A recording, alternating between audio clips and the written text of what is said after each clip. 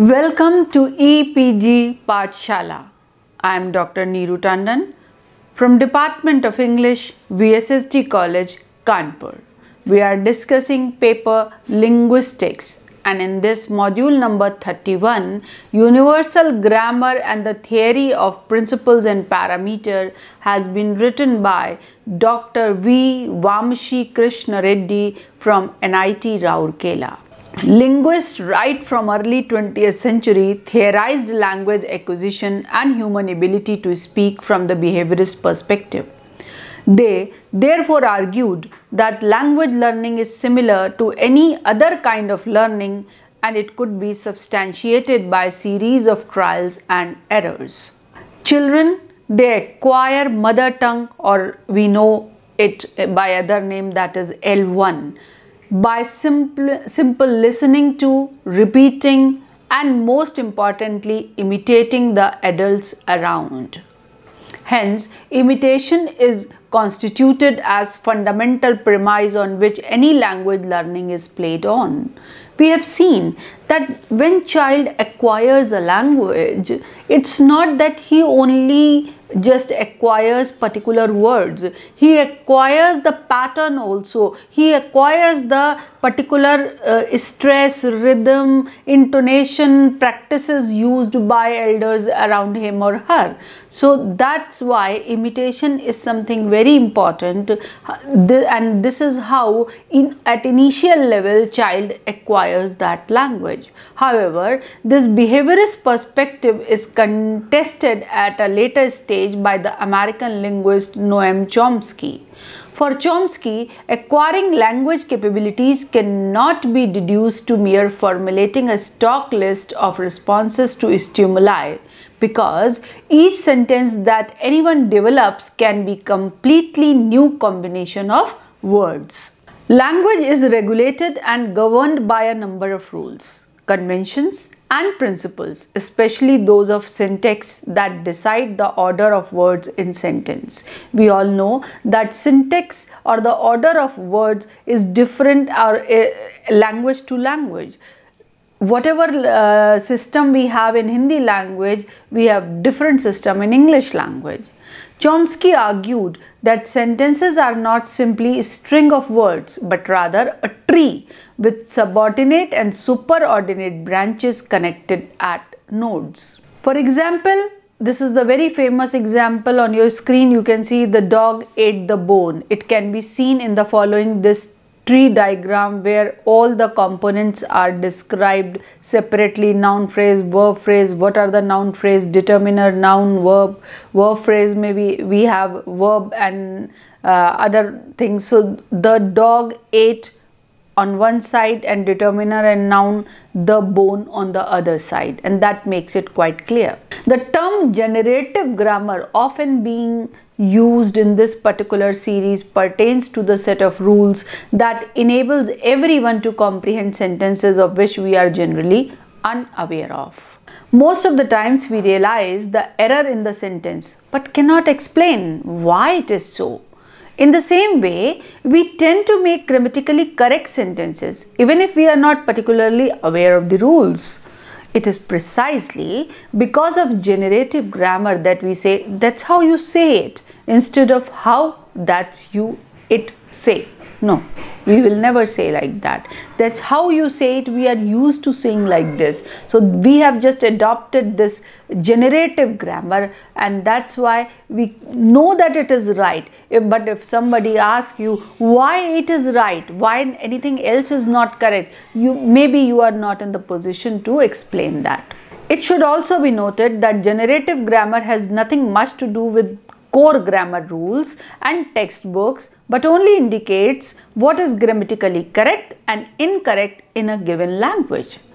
Even at the age of 5, children can, without possessing any formal instructions in grammar, persistently produce and render sentences that they have never encountered before.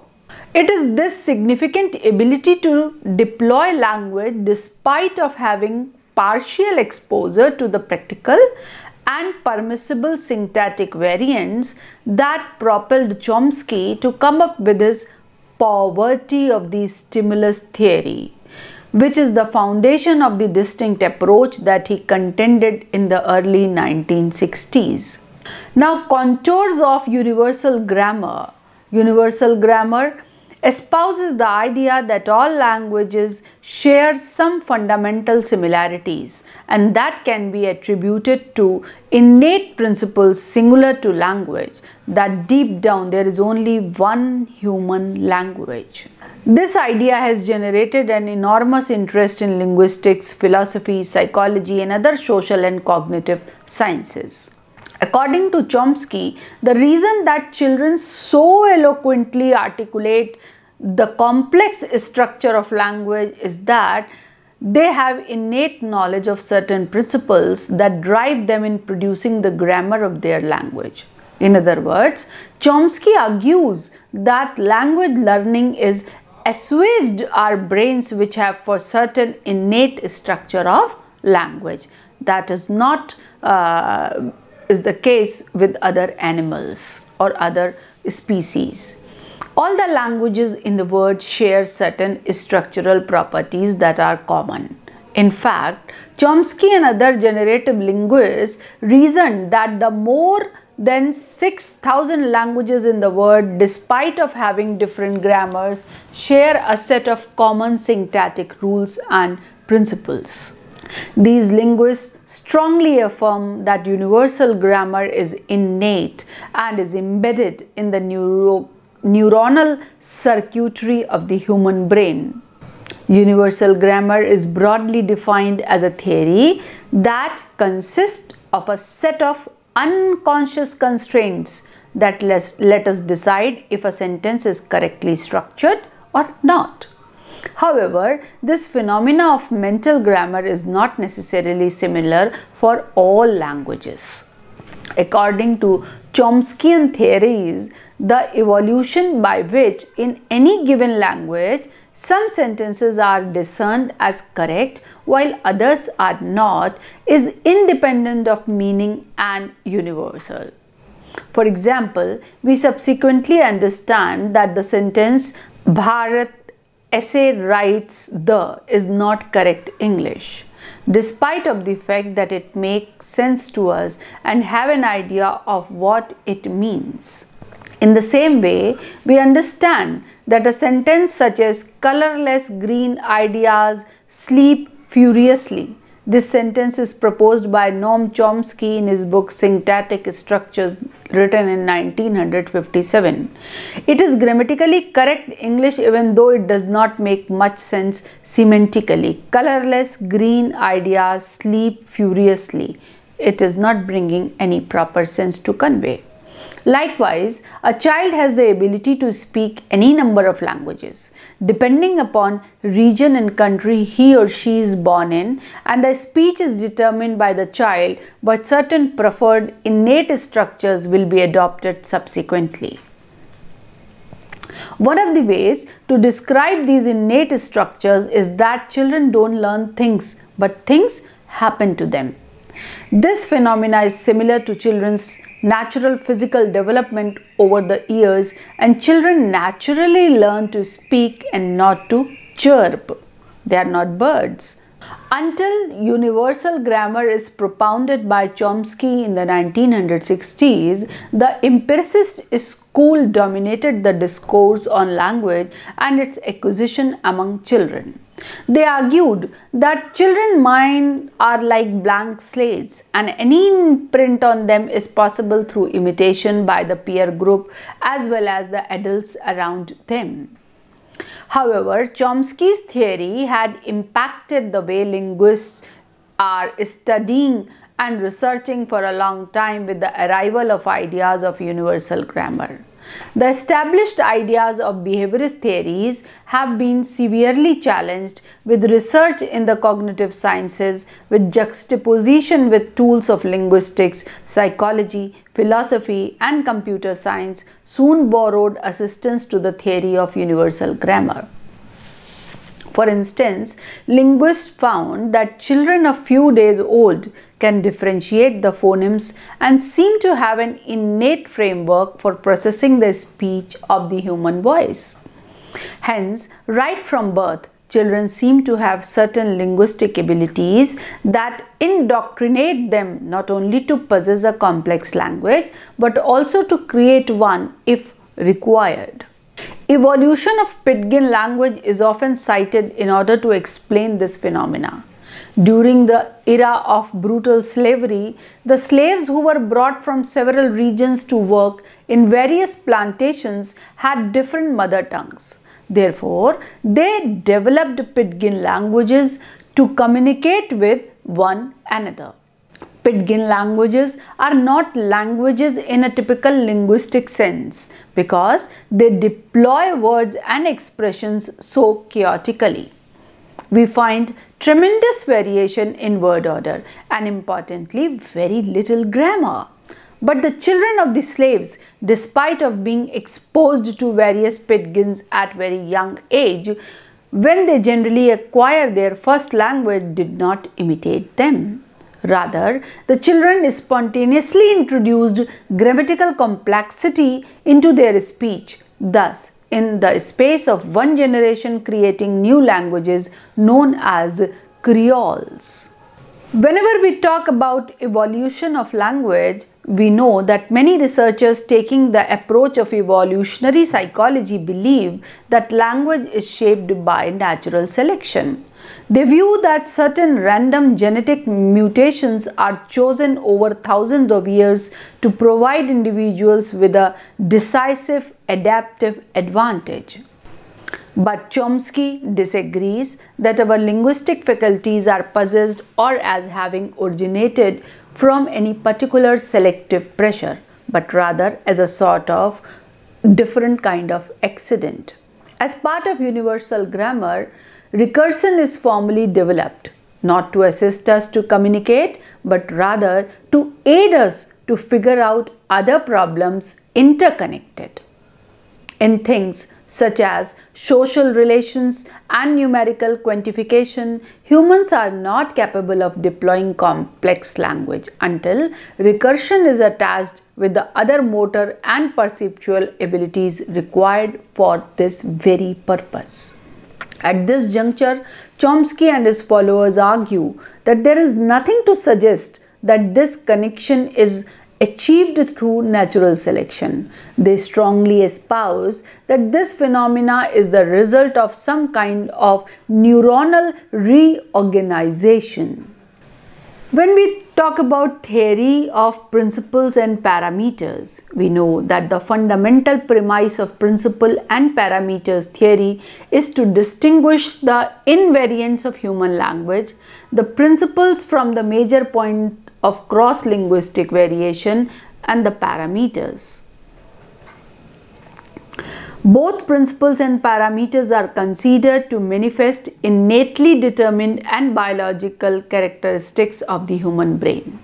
In the normal course of child growth, principles and parameters diverge distinct ways. The principles components seem to function in much the same way in all children with minimum sensitivity to their milieu, while the parameters take on unique values as a function of the child's linguistic input. The term parameter is usually held for points of restricted variations. The principles and parameters framework also recognizes that languages vary in ways that are relatively unconstrained by universal grammar. The origins of this framework addresses two fundamental issues of modern linguistics. One, what exactly do you know when you know your native language? And secondly, how did you know it? A satisfactory and probable answer to such questions must address the poverty of the stimulus, which also includes the reality that children are not constructively rectified when they make grammatical errors. Despite of the presence of poverty of a stimulus, at the age of 5, we discover uniformity of success at language acquisition. Barring the conditions such as isolation from natural language input or medical abnormality, every child acquires a grammar that nearly corresponds to the grammar of his or her guardians. Even when a child is still engaging in the process of language acquisition, in his young age, phenomenally, certain logically probable errors are observed in the child's spontaneous speech. Thus, shows clearly children do not necessarily acquire grammar via simple trial and error learning processes. You can just remember your childhood days when you started speaking. Then what happened? First you just could get hold of certain words and then started weaving those words into a chain of sentence to communicate what you wanted to. But at that time also, when using wrong grammar in your mother tongue, it was never ever pointed out that way, and people around you used to feel happy that you could communicate, but they never ever tried to correct you for that every time when you made errors. So researchers working in the principles and parameters framework have arrived at conclusion that significant grammatical content or information must be present in the child's brain at birth. Though several languages across the world showcase different grammars, however, the primary argument in principles and parameters is thus the options for variations in grammar, they are extremely limited. Within the framework of principles and parameters, research on children's language acquisition brings lot of importance, such as how in principle is the factual grammar chosen from the proposed options, using merely certain types of linguistic input that children really require for successful acquisition of language.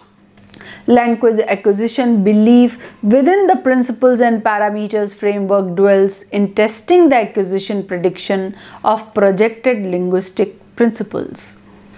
Chomsky is one of the most popular public intellectual at this moment. However, there are many scholars who contested his ideas and theories, but both his universal grammar and principles and parameters theory is immensely discussed and debated.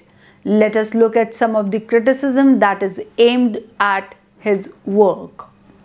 Chomskians continue to affirm that language is pre-organized, I quote, pre-organized in some way or the other within the neuronal structure of the human brain, and that the milieu only constructs the configuration of the network into a specific language around him.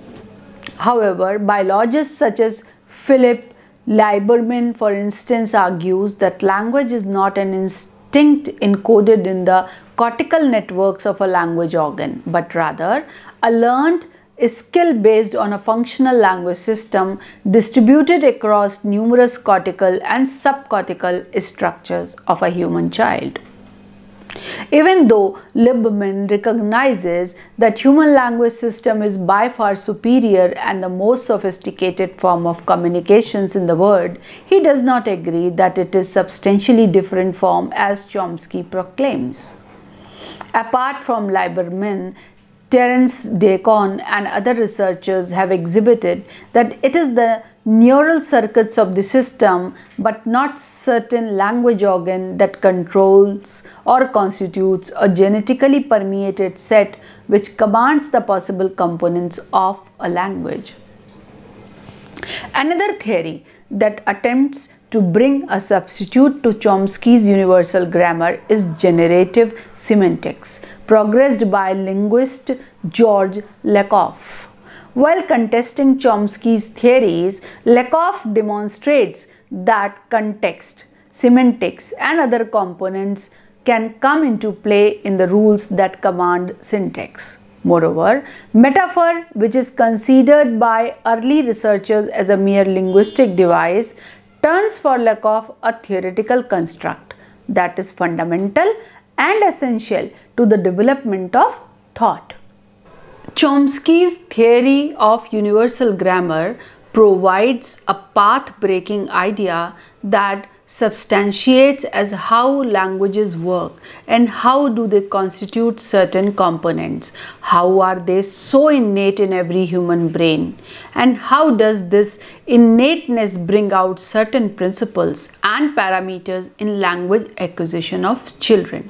Even we also consider it a question that how it is possible that a child taking birth in a particular area, particular country, particular region, learns a particular dialect, and when a child is there in other circumstances, he is so much influenced by circumstances and the people around him that his language learning ability is just changed dramatically.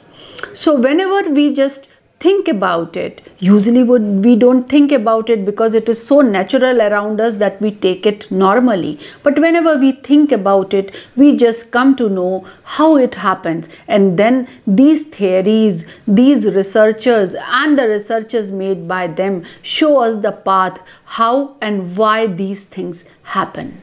To conclude, we can say that Chomsky, considered as the father of modern linguistics, his theories had great impact on modern linguistics and learning of language. He made a study of linguistics and the theories thoroughly as a scientific one. Because of his work, because of his theory, we say that linguistics is a scientific study of language. Whatever he propounds, he has certain observations and certain things to prove in a scientific way. So that's why whatever theories he has propounded has certain solid background, especially the universal grammar theory. Thank you for visiting EPG Pathshala.